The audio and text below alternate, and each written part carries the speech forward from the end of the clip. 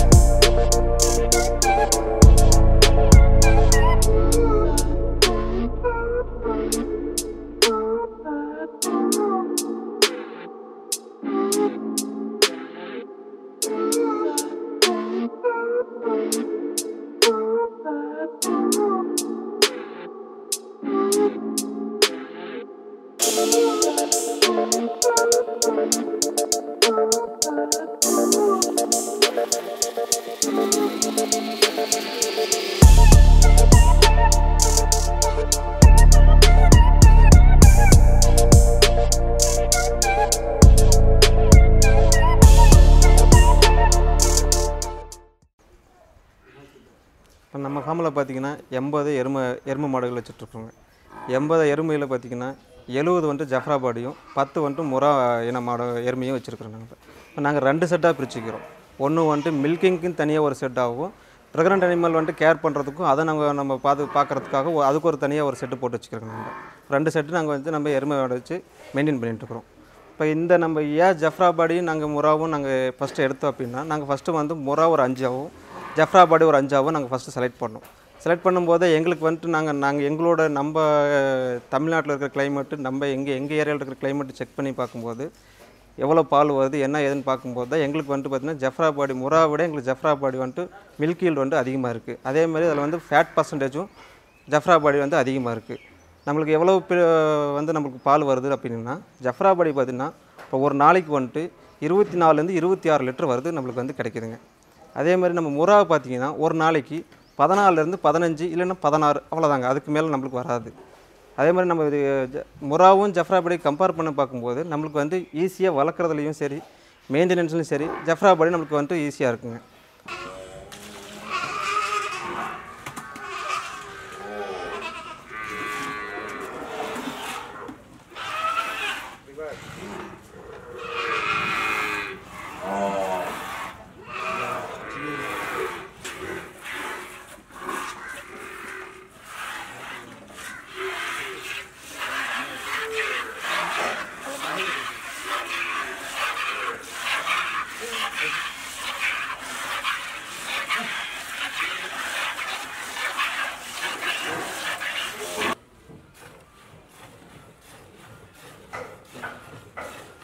वजन करो ऐसे पकड़ लो पकड़ो जीरो करो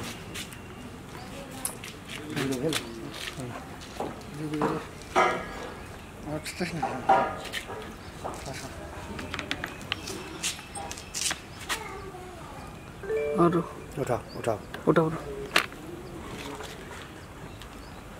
है ना छोड़ है ना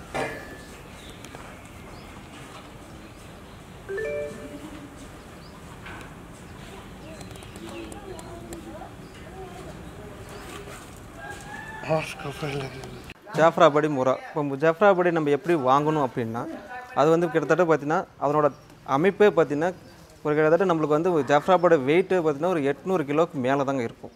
அதனோட கொம்பு பார்த்திங்கன்னா கீழே இறங்கி நல்லா வளைஞ்சிருக்குங்க. அது காதோரத்தில் வளைஞ்சி அது இருக்கும். அதனோட தலையோட அமைப்பு பார்த்திங்கன்னா ரொம்ப பெருசாக இருக்கும். இதை வச்சு நம்ம வந்துட்டு ஜஃப்ராபாடியை நம்ம வாங்குறதுக்கு அதே மாதிரி நம்ம வந்துட்டு எப்போ வாங்கினாலும் சரி, எங்கே போய் யார்கிட்ட இது எந்த ஒரு எருமை வாங்கினாலும் சரி, ப்ரெக்னென்ட் எருமையை வந்துட்டு யாருமே வாங்காதீங்க. ஏன்னா அவங்க வந்துட்டு 20 லிட்டர் கறக்கும், 10 லிட்டர் கறக்கும், 15 லிட்டரும் கறக்குறாங்க. அதை வந்து நம்ம கன்ஃபார்மாக வந்துட்டு நமக்கு கண்டுபிடிக்க முடியாது. நம்ம 4 மாதத்தில் வாங்கிட்டு வந்ததோ இல்லை 5 மாதம் 6 மாதம் செனையில் வாங்கிட்டு வந்து நம்ம இங்கே வந்து 4 மாதம் நம்ம தீனியை போட்டு வளர்க்குறோம். கிட்டத்தட்ட கன்று போடுறதுக்கப்புறம் அவங்க சொல்லுவான் 20 லிட்டர் கறக்குன்னு சொல்லுவான். கடைசியில் பார்த்து நம்மகிட்ட வந்து பார்த்தீங்கன்னா 10 லிட்டர் தான் வரும். ஏன்னு கேட்டால் நம்ம அதுக்கப்புறம் அவங்ககிட்ட நம்ம கேட்கவும் முடியாது. ஏன்னா ஒன்ஸ் நம்ம ஒரு எருமையோ மாடோ நம்ம வாங்கிட்டு வந்துட்டோம்னா அதுக்கப்புறம் அவனுக்கும் நம்மளுக்கு இருக்கிற கான்ட்ராக்ட் அதோட முடிஞ்சு போயிடும். ஆனால் நம்ம வந்து எப்பயுமே வந்துட்டு நாங்கள் வாங்குறது எப்பயுமே வந்துட்டு பால் கறந்து பார்த்து தான் வாங்குவோம். நாங்கள் ஒரு டைமுக்கு 2 டைம் 3 டைம் வரைக்கும் கறந்து பார்த்துட்டு அதோட பால் அளவு எவ்வளவு என்ன ஏதுன்ட்டு செக் பண்ணிவிட்டு அதுக்கப்புறம் தான் நாங்கள் எங்கள் இடத்துக்கு வந்து ஜஃப்ராபாடி எருமை வாங்கிட்டு வருவோம். இதே மாதிரி பார்த்தீங்கன்னா நாங்களும் வந்துட்டு எல்லாமே கொடுத்துட்ருக்குறோம். வேணுங்களுக்கு வந்து நம்ம சேல்ஸ் பண்ணுறோம், வெளியில் சேல்ஸ் பண்ணுறோம். ஆனால் நாங்கள் ப்ரெக்னென்ட் அனிமலை யாருக்குமே ரெஃபர் பண்ணுறது கிடையாது. எல்லாமே நாங்கள் வந்து மில்கிங் அனிமல் தான் நாங்கள் ரெஃபர் பண்ணுறோம். நீங்கள் வாங்க வந்து கறந்து பார்த்துக்குங்க, செக் பண்ணிக்கோங்க, எவ்வளோ பால் வருது என்ன ஏதுன்ட்டு நேரடியாக நீங்கள் கண் கூட பார்த்துக்குங்க. ஒரு வேளைக்கு 2 வேளைக்கு செக் பண்ணிக்கோங்க, இது எவ்வளோ பால் வருது என்னன்ட்டு. அப்போ நீங்கள் அது வாங்குறதுக்கு உங்களுக்கு நல்லா யூஸ்ஃபுல்லாக இருக்கும். ஏன்னா நம்ம பேசுகிறதும் கரெக்டாக இருக்கும். இவ்வளோ தான் இந்த எருமை இவ்வளோ பால் கறக்குங்கிறது உங்களுக்கு அது அப்போ நல்லா தெரியும். இப்போ ஜஃப்ராபாடியோட நேட்டிவ் பிளேஸ் பார்த்திங்கன்னா குஜராத்தில் வந்து ஜுனாகத், போர்பந்தர் அந்த ஏரியாவில் வந்து நம்ம வந்து ஜஃப்ராபாடி எருமை கிடைக்குது. அங்கே வந்து குளிரும் வெயிலும் மாறி மாறி ஈக்குவலாக இருக்குது. அதே மாதிரி நம்ம இடத்துக்கு தமிழ்நாட்டுக்கு எடுத்துகிட்டு வரும்போது இதுக்கு வளர்க்குறதுக்கும் சரி, இதனோட கிளைமேட்டிக் கண்டிஷன் எல்லாமே நம்மளுக்கு ஒத்து போகிறமாவே இருக்கும். ஏன்னா நம்ம அது மாதிரி நம்ம கிளைமேட்டு நம்மளுக்கு இருக்குது. அதே மாதிரி நம்ம வளர்க்குறதுக்கும் சரி அங்கேயும் கம்பேர் பண்ணும்போது நம்மளுக்கு ஒரே ஈக்குவலாக தான் இருக்கும். ஒன்றும் பிரச்சனை எதுவும் இருக்காது இதனால். ஆனால் நம்ம கிளைமேட்டுக்கு வந்துச்சுனாவே நம்ம கிளைமேட்டுக்கு இது அடாப்ட் ஆகிக்கும்.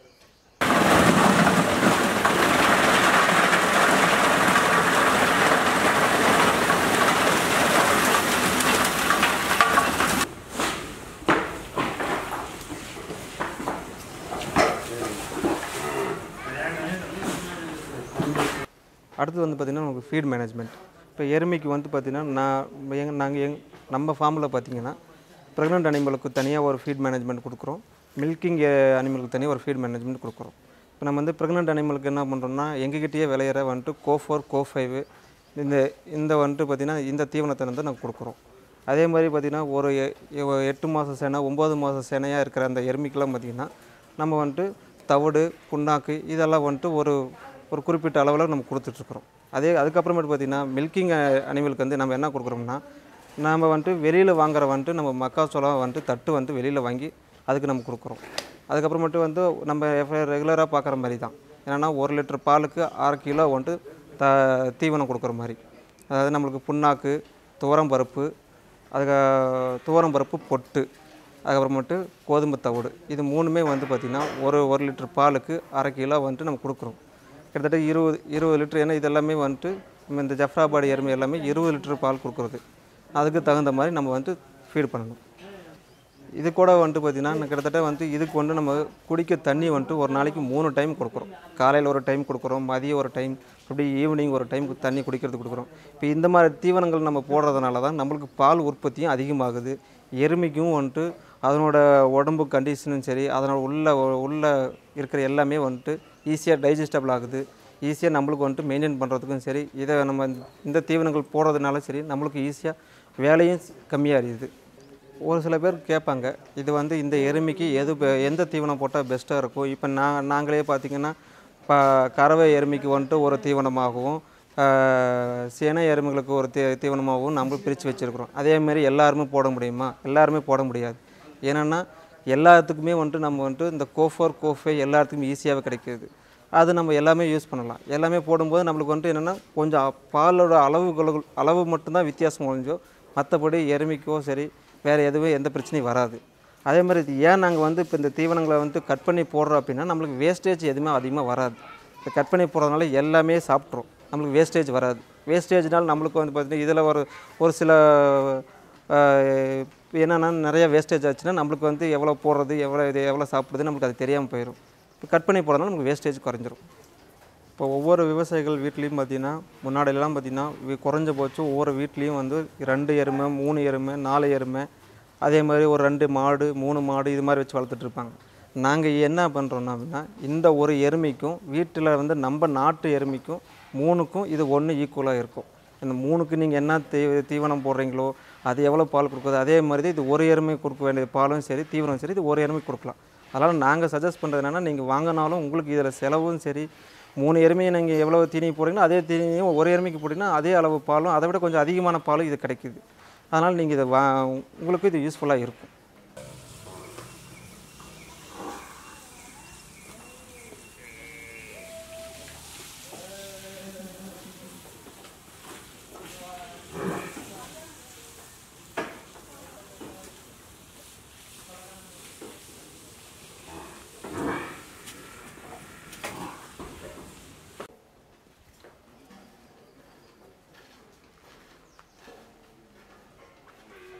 இப்போ நம்ம வந்து மெயின்டெனன்ஸ் பற்றி பேசலாம். இப்போ எருமைக்கு எது மாதிரி மெயின்டெனன்ஸ் தேவை? இப்போ நம்மளோட பண்ணையில் பார்த்தீங்கன்னா இவ்வளோ பெரிய செட்டு போட்டிருக்கிறோம். இதுக்கு இவ்வளோ வென்டிலேஷன் தேவை, இவ்வளோ ஏர் ஃப்ளோ நம்மளுக்கு எவ்வளோ போகணுமோ வெளியில் போகிறது வர்றதுக்கான ஏர் ஃப்ளோ தேவை. அதேமாரி ஒரு நாளைக்கு ஒரு கிட்டத்தட்ட வந்துட்டு எருமைக்கு வந்து நம்ம வந்து 3 டைம் 4 டைம் வந்து வாஷ் பண்ணணும். அப்போ நம்மளுக்கு வந்து தண்ணீர் பிரச்சனை இருக்கக்கூடாது.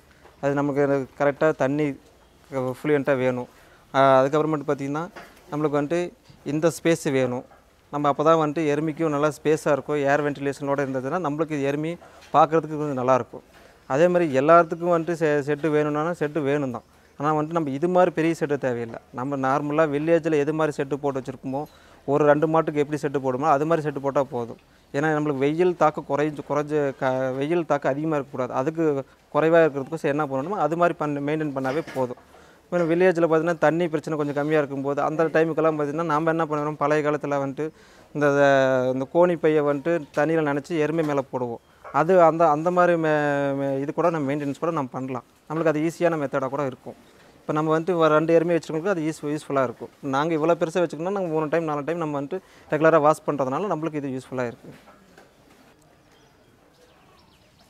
மெயினாக பார்த்திங்கன்னா நம்ம வந்து பஃப்லோ வந்து ப்ரீடிங் வந்து ரொம்ப முக்கியங்க.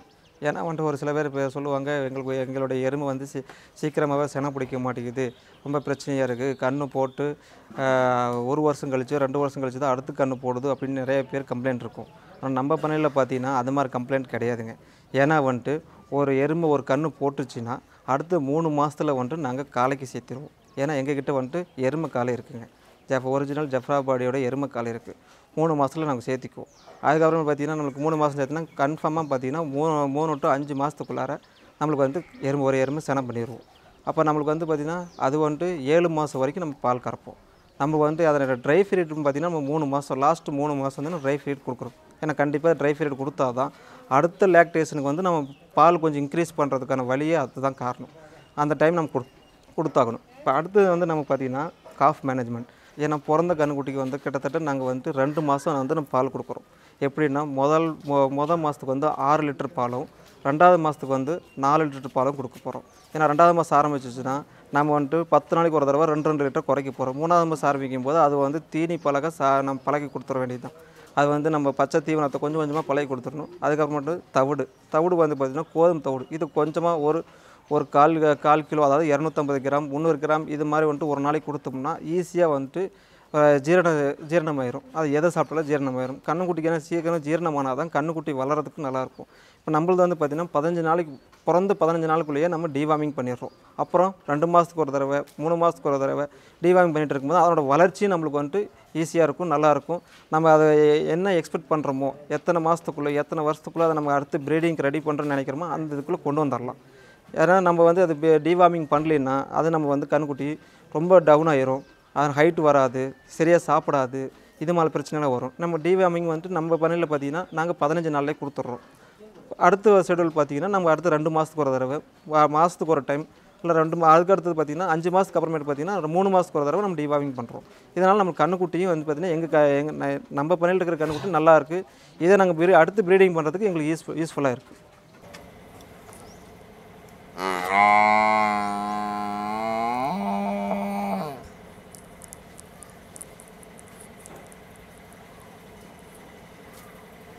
பாய்.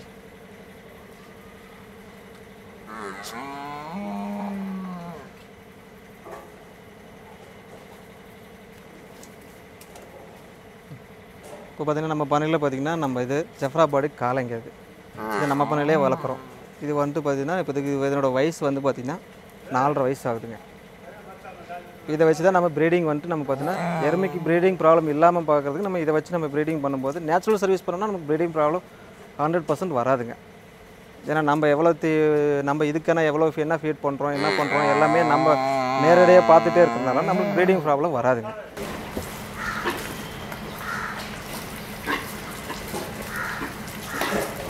நம்ம அடுத்தது பார்த்தீங்கன்னா நம்ம இதிலே பண்ணையில் இன்னொரு ப்ரீடு என்னென்னா நம்ம முறா. இது முறா நம்ம வந்துட்டு பார்த்தீங்கன்னா நார்த் இந்தியாவில் வந்து ஹரியானாவிலையும் பஞ்சாப்லேயும் நம்மளுக்கு அதிகமாக கிடைக்குதுங்க. இது வந்து என்ன இதனோட இதில் பார்த்தீங்கன்னா இந்த கொம்பு பார்த்தீங்கன்னா மேல் நோக்கி சுருண்டு இருக்குங்க. இது 2 சைடில் ஃபேஸ் பார்த்தீங்கன்னா ரொம்ப சின்னதாக இருக்குங்க. இதுதான் வந்து முறா. இது வந்து நம்மளுக்கு முறா எவ்வளோ பால் வருதுங்கன்னா நம்மளுக்கு 14 லிட்டரு 15 லிட்டரு இவ்வளோ தாங்க ஒரு நாளைக்கு பால் வரும். இப்போ நம்ம நாட்டுக்கு நம்மளுடைய தமிழ்நாடோடைய ப்ரீடு பார்த்திங்கன்னா நம்ம என்டி ப்ரீடுன்னு சொல்லுவாங்க. அதுக்கும் நம்மளுக்கு இந்த ஜாஃப்ராபாடிக்கு என்ன வித்தியாசம்னா நம்மளது வந்து பார்த்திங்கன்னா குறைஞ்சபட்சம் 4 லிட்டர் 5 லிட்டருக்கு மேலே தாண்டாதுங்க. இது வந்து பார்த்திங்கன்னா நமக்கு முறாவோ இல்லை ஜஃப்ராபாடியோ எடுத்துக்கிட்டா நம்மளுக்கு இது முறா எடுத்துக்கிட்டா 15 லிட்டர் கிடைக்குதுங்க. இதே ஜஃப்ராபாடி எடுத்துக்கிட்டா மேக்ஸிமம் நம்மளுக்கு வந்து 20 to 26 கிடைக்குதுங்க. மினிமம் வந்து பார்த்திங்கன்னா நம்மளுக்கு 16 லிட்டர் 15 லிட்டர் நமக்கு கிடைக்குதுங்க. அதனால் நம்மளுக்கு வந்து நம்மளுக்கு பாலோட அளவு ஏன்னா இப்போ தமிழ்நாட்டிலே வந்து எருமை பால் வந்து டிமாண்ட் அதிகமாக இருக்கிறதுனால நம்மளுக்கு பாலோட அளவு வந்து இப்போதைக்கு இதை நம்ம வச்சுருந்தோம்னா நம்ம ஒரு எருமை வச்சுக்கிறதுக்கு ஒன்று தாங்க, அது வந்து 3 எருமை வச்சுக்கிறதுக்கு ஒன்று தாங்க நம்ம நாட்டு எருமை. இப்போ எருமைக்கு கேர் மேனேஜ்மெண்ட்னு பார்த்திங்கன்னா நம்மளுக்கு இதுக்கு வந்து டிசீஸ் பார்த்திங்கன்னா நம்மளுக்கு வந்து அந்தளவுக்கு கேர் மேனேஜ்மெண்ட்டுங்கிற பேரில் நம்ம எதுவும் அவ்வளோவா நம்மளுக்கு வந்து கேர் பண்ண வேண்டிய அவசியம் கிடையாது. ஏன்னா அது நல்லா டிசீஸ் ரெசிஸ்டன்ட் அது நோய் எதிர்ப்பு சக்தி அதிகமாகவே இருக்குங்க இதுக்கு. இப்போ வந்து நம்ம நார்மலாகவே பண்ணைன்னு எடுத்துட்டாவே நம்ம FMD வேக்சின் அதாவது கோமாரி தடுப்பு நோய் வந்து இன்ஜெக்ஷன் வந்துட்டு தடுப்பூசி வந்துட்டு வருஷத்துக்கு 2 தடவை நம்ம போட்டுடுறோம். அதை நம்ம போட்டாவே போதும். இதுக்கப்புறம் வந்துட்டு இந்த மேஸ்டைட்டிஸ் ப்ராப்ளம் மடிவீக்கு நோய்ங்கிறது இதுக்கு வந்து கிடையாதுங்க. ஏன்னா நம்ம எந்தளவுக்கு நாம் செட்டு சுத்தமாக வச்சுக்கிறோமோ எந்தளவுக்கு எருமையை நம்ம சுத்தமாக வச்சுக்கிறோம் அந்தளவுக்கு நம்மளுக்கு வந்துட்டு மடிவீக்க நோய்ங்கிறது வராது. நம்ம எந்தளவுக்கு நம்ம சுத்தமாக வச்சுருந்தாலும் நம்மளுக்கு மடிவீக்கு வராது. எருமைக்கு பொறுத்தவரைக்கும் அந்த மாதிரி பிரச்சனை எதுவும் வராதுங்க. நமக்கு வந்து ட்ரீட்மெண்ட் வைஸ் பார்த்திங்கன்னா நம்மளுக்கு அதனோட காஸ்ட்டும் சரி ட்ரீட்மெண்ட்டோட செலவும் சரி அதுக்கப்புறமேட்டு வந்து இதுக்கு என்ன நம்மளுக்கு பிரச்சனைகள் எந்தெந்த நோய் பிரச்சனைகள் எதுவுமே நம்மளுக்கு இதுக்கு எருமைக்கு அவ்வளோவா வராதுங்க. அந்த விஷயத்தில் இது வந்து எருமை வந்து ரொம்ப பெட்டராக நம்ம சொல்லலாங்க. நம்ம பண்ணையிலே பார்த்திங்கன்னா கிட்டத்தட்ட ஒரு நாளைக்கு எருமை பால் மட்டும் 600 லிட்டர் ஒரு நாளைக்கு நம்ம பண்ணையிலேருந்து ப்ரொடியூஸ் பண்ணுறோங்க. இது வந்து பார்த்திங்கன்னா நாங்கள் எங்களுடைய வந்துட்டு ஓன் பர்ச்சேஸே பண்ணுறோம். ஏன்னா எங்களுக்கு வந்து பார்த்திங்கன்னா கோயம்புத்தூர், ஈரோடு, சேலம், திருச்செங்கோடு அப்புறம் பள்ளிப்பாளையம் இந்த இடத்துலலாம் வந்துட்டு எங்களுக்கு ஓன் அவுட்லெட்டு வச்சுக்கிறோங்க. மார்னிங் 6 to 10க்கு வச்சுக்கிறோம். மறுபடியும் ஈவினிங் 5 to 10 வரைக்கும் நாங்கள் வந்து ஹோல்சேல் பண்ணுறோம். அதே மாதிரி பேக்கெட் போட்டு நம்ம வந்து பண்ணுறோங்க. எருமை பால் 1 லிட்டர் வந்து 70 ரூபாய்க்கு விற்கிறோங்க. அதே மாதிரி நாங்கள் நாட்டு மாட்டு பாலுங்கிறதுனால அது அந்த பேசிஸ் வச்சு பண்ணுறோங்க. மாடு தனியாக அது தனியாக சேல்ஸ் போகுதுங்க, எருமை தனியாக சேல்ஸ் பண்ணுங்க. இதை தவிர்த்து மறுபடியும் பார்த்திங்கன்னா பேக்கரி அதுக்கப்புறமேட்டு பார்த்திங்கன்னா ஹோட்டல் இவங்கெல்லாம் வந்து ஹோல்சேல் வந்துட்டு வாங்கிக்கிறாங்க. அது எவ்வளோ வாங்குறாங்க என்ன ஏதுன்ட்டு அவங்களுக்கு முன்னாடியே ஆர்டர் கொடுத்துட்றாங்க. நம்ம அதுக்கு தகுந்த மாதிரி அவங்களுக்கு சப்ளை பண்ணிடுறோம். இதை தவிர்த்து நாங்கள் பால் தவிர்த்து வேறு என்ன பண்ணுறோம் அப்படின்னா நாங்கள் வந்துட்டு ஓனாக வந்து பார்த்திங்கன்னா தயிர் ப்ரிப்பேர் பண்ணுறோங்க. அதுக்கப்புறமேட்டு லஸ்ஸி பட்டர் மில்க் பண்ணுறோங்க. அதுக்கப்புறம் கீ பட்டர் அப்புறம் ரோஸ் மில்க் பாதாம் மில்க் இதெல்லாம் பார்த்திங்கன்னா எருமை பாலில் நாங்கள் பண்ணுறோம். ஏன்னா எருமை பால் ஃபேட் அதிகமாக இருக்கிறதுனால இது அந்த டேஸ்ட் வந்து பார்த்திங்கன்னா நம்மளுக்கு கொஞ்சம் நல்லாயிருக்கும். அதனால் இந்த எருமை பாலில் வந்து இந்த ப்ராடக்ட்லாம் பார்த்திங்கன்னா பை ப்ராடக்ட் இதெல்லாம் பண்ணுறோங்க. நம்ம இப்போ பார்த்திங்கன்னா மில்கிங் பார்த்திங்கன்னா இப்போ நம்ம ஜஃப்ராபாடி முறா 2 வச்சுக்கிறோங்க. ஜஃப்ராபாடி நம்மளுக்கு வந்து அதாவது மேக்ஸிமம் வந்து 20லேருந்து 26 வரைக்கும் வருதுங்க பர் டே லிட்டர். அதேமாதிரி மினிமம் எடுத்துக்கிட்டிங்கன்னா 15 to 16 வந்துடுதுங்க. அதேமாதிரி நம்ம முறா எடுத்துக்கிட்டிங்கன்னா நம்மளுக்கு வந்துட்டு மேக்ஸிமம் அது வந்துட்டு 14 to 15 வந்துடுதுங்க. மினிமம் அப்படின்னா 10 to 12 இது மாதிரி வந்துடுதுங்க. இப்போ நம்மளுக்கு வந்து பார்த்திங்கன்னா இது வந்து நம்ம சென ஊசி போட்டோ இல்லை காலைக்கு விட்டுட்டோ காலைக்கு ரெடி பண்ணிட்டோம்னா நம்மளுக்கு 7 மாதம் வரைக்கும் பால் இருக்குங்க. இப்போ அதுக்கப்புறமேட்டு நம்ம 3 மாதம் ட்ரை பீரியடில் வச்சிடறோம். அது நம்ம ப்ரெக்னென்ட் ஸ்டேட்டில் தனியாக செப்பரேட் பண்ணிடுறோங்க. இதனோட பாலோட நம்ம ஃபேட் பர்சன்டேஜ் பார்த்திங்கன்னா முறாவை விட ஜஃப்ராபாடி வந்து ஃபேட் பர்சன்டேஜ் அதிகங்க. அதாவது 8க்கு மேலே வருது. அதாவது நம்ம என்ன ஃபீடு கொடுக்குறோமோ அதுக்கு தகுந்த மாதிரி ஃபேட் பர்சன்டேஜ் இன்க்ரீஸ் ஆகுதுங்க. நம்ம வந்துட்டு ஒரு டைமுக்கு ட்ரை ஃபாடர் நம்ம நிறையா கொடுத்தோம்னா அதுக்கு தகுந்த மாதிரி ஃபேட் பர்சன்டேஜ் இன்க்ரீஸ் ஆகும். நம்ம க்ரீன் ஃபாடர் கொடுக்கும்போது அதுக்கு தகுந்த மாதிரி ஃபேட் இன்க்ரீஸ் ஆகுங்க. இப்போ நம்ம ஜஃப்ராபாடி ஃபேட் பர்சன்டேஜ் நார்மலாகவே அதிகங்க. இப்போ இந்த ஃபேட் பர்சன்டேஜ் நம்ம அதிகமாக இருக்கிறனால தான் நம்ம எங்களோட பயோ ப்ராடக்ட்ஸ்லாம் கொஞ்சம் சேல்ஸ் நல்லா ஆகுதுங்க. ஏன்னா இந்த தயிர் வெண்ணெய் மோர் இதெல்லாம் பார்த்திங்கன்னா நல்லா சேல்ஸ் ஆகுது எங்களுக்கு. இப்போ நம்ம கடையிலே பார்த்திங்கன்னா தயிர் கிடைக்கிது, வெண்ணெய் கிடைக்கிது, மோர் கிடைக்குதுங்க, ரோஸ் மில்க்கு பாதாம் மில்க்கு அதுக்கப்புறம் பன்னீர் அதுக்கப்புறம் நெய் இதெல்லாம் வந்துட்டு நாங்கள் வந்து இந்த எருமை பாலில் வந்து நம்மளுக்கு அதிகமாக கிடைக்கிறனால இது டேஸ்ட்டும் சரி இதில் மக்கள் வாங்குறதும் சரி அதிகமாக விரும்பி வாங்குறாங்க நம்ம ஹோல்சேல் அவுட்லேங்க. இதனால் வந்துட்டு நம்மளுக்கு எருமை வந்துட்டு நம்ம வளர்க்குறதும் சரி, ஏதோ ஒரு இடத்துல வாங்கிட்டு போய் நம்ம எருமை வச்சுருந்தாலும் நம்மளுக்கு ஏன்னா பால் வருது, இது குழந்தைங்களும் சாப்பிட்லாம். ஏன்னா ஃபேட் கரண்ட் அதிகமாக இருக்குது. ஃபேட் கரண்ட் அதிகமாக இருந்ததுன்னா நம்ம சாப்பிட்டோன்னா பால் திக்காக இருக்கும். அதனால் நம்ம சாப்பிடும்போது என்ன ஃபேட் அதிகமாச்சுன்னா நம்மளுக்கு தூக்கம் வரும். அது ஒன்று தான் நம்மளுக்கு வந்து மற்றபடி இன்னும் உடம்புக்கு வந்து ஆரோக்கியமான தாங்க இதுக்கு. இப்போ பார்த்திங்கன்னா கவர்மெண்ட் வந்து பார்த்திங்கன்னா எருமையை வந்துட்டு A2 மில்க்காக வந்துட்டு கன்செப்ட் பண்ணிட்டாங்க. இப்போ இதனால் நம்ம வந்து இந்த பாலை வந்துட்டு நம்ம நாட்டு மாட்டு பால் மாதிரியே இதுவும், ஏன்னா இது நம்ம எருமை வாங்குறதுனால நாட்டு எருமைங்கிறனால இது A2 மில்க் கன்செப்ட் பண்ணிட்டாங்க. இதை நம்ம யூஸ் பண்ணுறதுக்கு எந்த ஒரு ஆச்சரியமும் கிடையாதுங்க, எந்த ஒரு தப்பும் கிடையாது. இது உடம்புக்கு ஆரோக்கியமான மில்க்கு தாங்க இது. இப்போ நம்ம வந்துட்டு நாங்கள் எங்கள் பண்ணை இங்கே இருக்குது, வேறு யாராவது வந்து வாங்கினாலும் சரி, நான் ஒரு சில பண்ணைகளில் வந்து ஒரு சில பேர் வந்துட்டு விவசாயிகள் என்ன பண்ணுவாங்க, நாங்களும் ஒரு 2 எருமை வாங்கலாம், 3 எருமை வாங்கலாம், நாங்களும் ஒரு எருமை பண்ணை வைக்கலாம் அப்படின்னா லாபகரமாக இருக்குமா இல்லையான்னு சொல்லி கேட்பாங்க.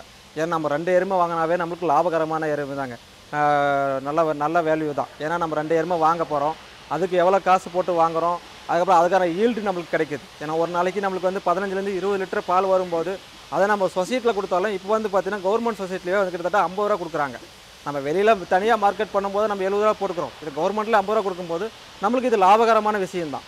ஏன்னா நம்ம வாங்குறதுக்கும் சரி விற்கிறதுக்கும் சரி இது வந்து எந்த ஒரு இதுக்கு பிரச்சனையும் கிடையாதுங்க. இதனோட செலவும் பார்த்திங்கன்னா செலவு வந்து பெரிய செலவு ஒன்றும் கிடையாதுங்க. இதுக்கு நம்ம செலவு பண்ணுறது என்ன, இதுக்கு வந்து புண்ணாக்கு வாங்கி போடுறதோ இல்லை துவரங்குரனை வாங்கி போடுறதோ இல்லை தவிடு வாங்கி போடுறதோ இது மட்டும் தான் நம்ம செலவாக இருக்கும். இதுக்கு வேறு செலவு எதுவும் கிடையாது. இதுக்கு பராமரிப்பு செலவு ட்ரீட்மெண்ட் செலவுங்கிறதெல்லாம் ஒன்றும் கிடையாதுங்க. நம்ம வேணால் வருஷத்துக்கு 2 தடவை தடுப்பூசி போட்டோம்னா அது முடிஞ்சு போச்சு, அந்த செலவு முடிஞ்சு போச்சு. பராமரிக்கிறத நம்ம நல்லா பண்ணோம்னா நம்மளுக்கு செலவு ஒன்றும் கிடையாதுங்க. இப்போ நம்ம பண்ணை பார்த்திங்கன்னா ஸ்ரீ காமதேனு டைரி ஃபார்ம். இதில் வந்து நாங்கள் வந்து எருமை பார்த்திங்கன்னா ப்ரீடிங் பர்பஸ்க்காகவும் யூஸ் பண்ணுறோம், சேல்ஸ் பர்பஸ்க்காகவும் யூஸ் பண்ணுறோங்க.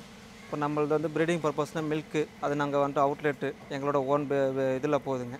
அவன் ப்ரீடிங் சேல்ஸ் பர்பஸ் பார்த்திங்கன்னா யாராவது வந்து விருப்பப்பட்டு மட்டும் வாங்குறவங்க யாராவது இருந்தாலும் எதாக இருந்தாலும் நம்ம பார்த்திங்கன்னா டிஸ்கிரிப்ஷனில் நம்ம நம்பர் இருக்குங்க. நம்ம நம்பருக்கு நீங்கள் கால் பண்ணுங்கள், என்ன டீட்டெயில்ஸ் வேணுமோ உங்களுக்கு வந்து எங்களோட டீட்டெயில்ஸ் வந்து ஃபுல்லாகவே நாங்கள் க்ளியர் பண்ணி கொடுத்துட்றோம். நீங்கள் உங்களோட எது மாதிரி மோட்டிவேஷன் இருக்கிறீங்க, உங்களுக்கு எது மாதிரி எருமை வேணும், எந்த மாதிரி வேணும், எவ்வளோ கறக்கிற மாதிரி வேணும், இது மாதிரி சொல்கிறீங்களோ அதுக்கு தகுந்த மாதிரி நம்ம வாங்கிக்கலாங்க. நம்மளுடைய பார்த்தீங்கன்னா ஸ்டார்டிங் ப்ரைஸ் வந்து பார்த்திங்கன்னா 1.5 லட்சத்துலேருந்து 3 லட்சம் வரைக்கும் நம்மக்கிட்ட எருமை இருக்குங்க. ஏன்னா இது வந்துட்டு என்னென்னா அதிகமாக ஈல்டு இருக்கிறனால நம்ம அந்த மாதிரி ப்ரைஸ் இருக்குங்க. ஈல்டு தகுந்த ப்ரைஸும் சரி, அனிமல் தகுந்த ப்ரைஸஸும் இருக்குங்க. உங்களுக்கு எது மாதிரி விருப்பம் இருக்குங்களோ அது மாதிரி நம்மக்கிட்ட வாங்கிக்கலாங்க. இப்போ இவ்வளோ நேரம் நம்ம வந்து பார்த்திங்கன்னா சக்ஸஸ்ஃபுல்லாக எருமை பண்ணை வளர்க்குறது எப்படி, அதை நம்ம எப்படி சக்ஸஸ்ஃபுல்லாக கொண்டு போகிறத பற்றி நம்ம இவ்வளோ நேரம் தெளிவாக இவ்வளோ நேரம் நம்ம பேசினாங்க. இப்போ நீங்களும் இது மாதிரி வந்துட்டு எருமை பண்ணை வைக்கலாம் அப்படிங்கிறவங்களுக்கு வந்து எங்களுடைய கீழே டிஸ்கிரிப்ஷனில் பார்த்தா எங்களோட ஃபோன் நம்பர் இருக்குது, நீங்கள் எங்களை கான்டாக்ட் பண்ணலாம். இப்போ அடுத்தது பார்த்திங்கன்னா நம்ம இதே நாங்கள் வந்து என்னென்னா காமதேனு டைரி ஃபார்ம் பார்த்திங்கன்னா எருமை பண்ணை மட்டும் இல்லைங்க, நாட்டு மாட்டு பண்ணையும் வச்சுருக்கிறோம். ஏன்னா அடுத்து நம்ம வீடியோவில் பார்த்திங்கன்னா நம்ம நாட்டு மாட்டு பண்ணையை பற்றி எப்படி வளர்ப்பு எப்படி அதை லாபகரமாக எப்படி நடத்துறது எப்படின்னு சொல்லிட்டு நம்ம பார்க்க போகிறோம். அதுக்கு நம்ம ஒன் வாசனை சேனலில் வந்து சப்ஸ்கிரைப் பண்ணுங்கள், கீழே இருக்கிற பெல் பட்டனை ப்ரெஸ் பண்ணுங்கள். நன்றி, வணக்கம்.